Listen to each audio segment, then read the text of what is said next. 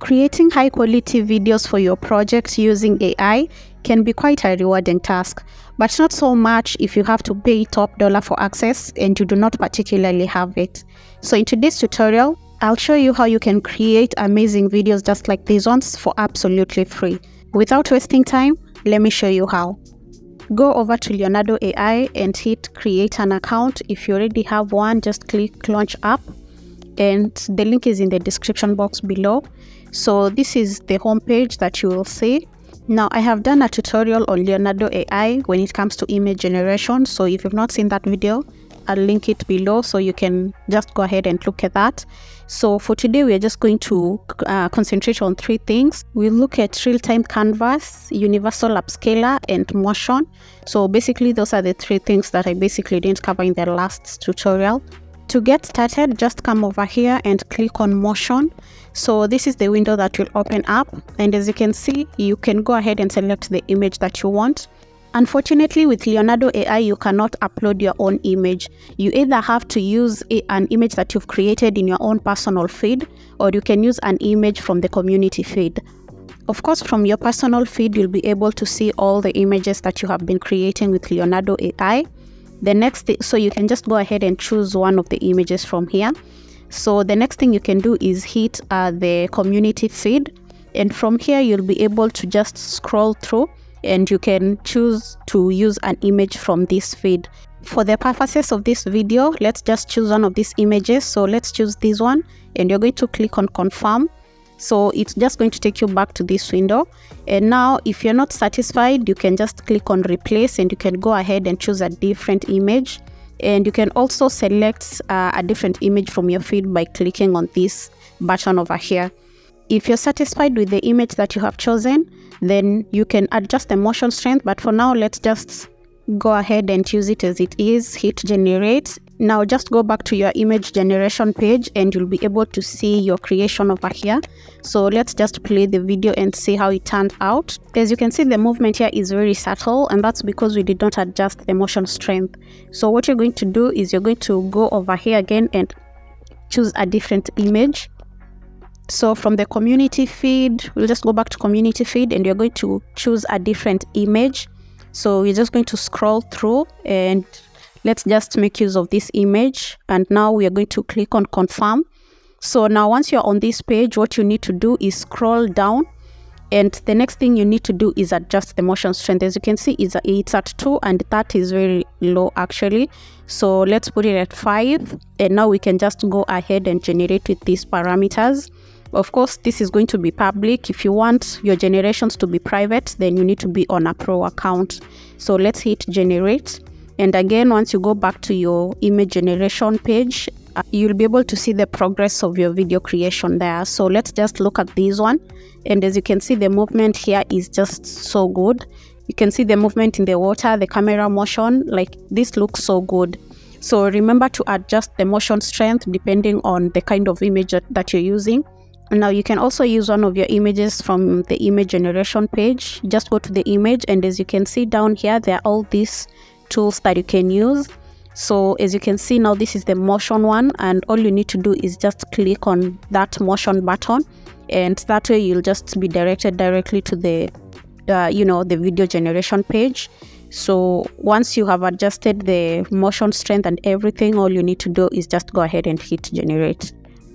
Now back in the image generation page, let's just go ahead and create a few images that we're going to be using in the next demonstrations. So here are the first images that we have generated. So let's just go ahead and change a few things over here. So we're just going to change the prompt just a little bit. You're also going to change the aspect ratio, and you're also going to choose a different style from what we had chosen before. So let's just go ahead and generate with these new parameters and see if we get better images. So here are our images. We'll see if we can actually make use of this in the next demonstrations. If not, we'll just make use of some of the images that I had created earlier. The next tool that we'll be looking at is the universal upscaler. So just click on that, and you're going to click on add image. So in this case, we can actually upload our own image that we want to upscale. But we'll just go to choose an image, one of the images from my previous creations. So we are going to choose an image that is actually a bit blurry, or the quality isn't that good. So let's choose that one. And now we can come over here and just go ahead and adjust some of the parameters. And now here is our upscaled image. As you can see, the AI has gone ahead and actually made corrections to our previous image. So it's not exactly the image that we had before. Now you can actually upscale from the image generation page. Down here from these tools, you can just go ahead and hit upscale. And as you can see in the image upscaler options, we have 4 options that you can make use of.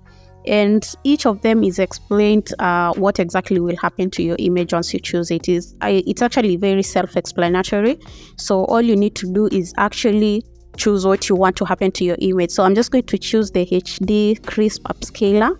So I'm just going to choose this, and we'll just go ahead and look at our new image between the old image and the new image. So as you can see here, our image has been upscaled. Just click on the image. So this is the upscaled image, and once you go down here, you'll be able to choose between the original and the upscaled image. So just toggle between the two, and you can just compare and see which one you like better.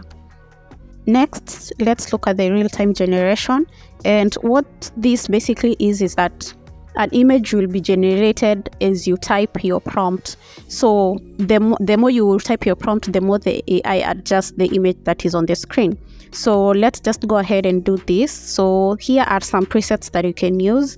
You can adjust either up or down depending on how much you want them to influence your creation. So let's just start typing, and we are just going to be creating an old woman.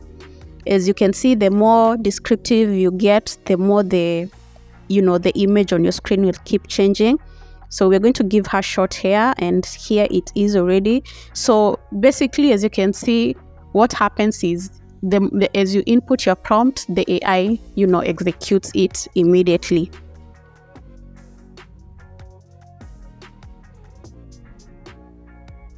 As you can see, the more I describe the image, the more the image keeps shaping up. Like, this is so cool. So what you can do is you can actually go ahead and change the settings depending on the kind of image that you want to see. So just go ahead and change over here. We're going to choose dynamic, for instance. So as you can see now, the image is totally different. So just go ahead and play with these settings and see if you can get the the kind of image that you want. So with the elements, you can actually go ahead and adjust them as well, because they're actually going to give different strengths, are going to give you a totally different character. So make sure you just change all these, play with them, and see the kind of output that you get. So at the end of the day, you can walk away with the exact kind of image that you want. I hope you learned something new today, and I hope to see you in the next one. Bye bye.